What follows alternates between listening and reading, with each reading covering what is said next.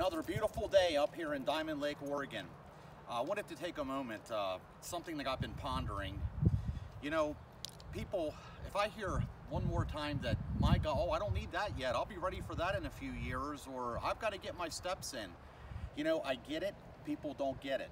Matter of fact, why I'm making this video is many of our customers who now do get it, didn't get it at first.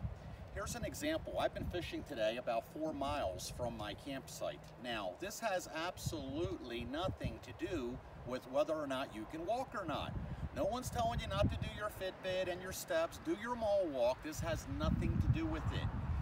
What I'm doing is I'm enjoying parks and fairs and all kinds of events. Quite frankly, getting down to the fireworks, it's going to be a parade of cars, traffic. I'm going to get there in about 4 minutes with no traffic on my scooter. Now, probably quicker, but I can tell you around town, I use it to run my errands, and I absolutely get there quicker because I'm not sitting in traffic. These are ADA compliant. You can ride these everywhere, on the sidewalks, the bike lanes, to the store, and in the store.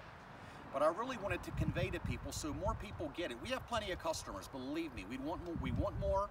I just want this is to help people out to understand that you're not walking with all this gear 1 mile, let alone 4. It has nothing to do with it. So the moral of the story is you weren't going to go where I went, or were not able to do what I did.